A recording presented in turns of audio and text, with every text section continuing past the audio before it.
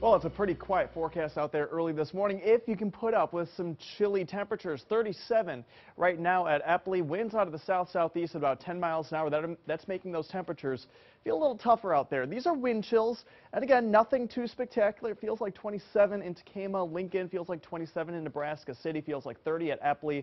But this should tell you need to grab a jacket as you head out the door. Lots of clear sky out there right now. We're going to see a lot of sun as we go throughout the day. Let's go right into Storm Predictor. You can see as we roll through this morning, sunny, south winds warm us up very quickly, already into the upper 50s, near 60 by the middle of the day.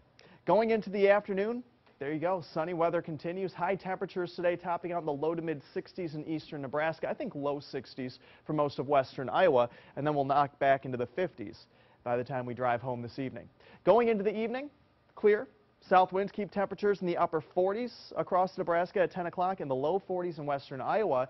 And we'll have a few high thin clouds coming through overnight. Really nothing of too much consequence as we go through Tuesday, probably partly sunny tomorrow afternoon.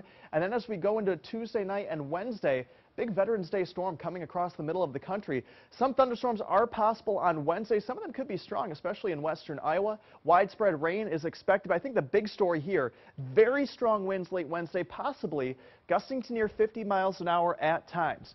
Now we get one more day in the 60s on Veterans Day on Wednesday ahead of that storm. And then behind it, 53 for a high Thursday, down to 48 on Friday. And we could finally see our first freeze of the year officially at Epley on Friday morning.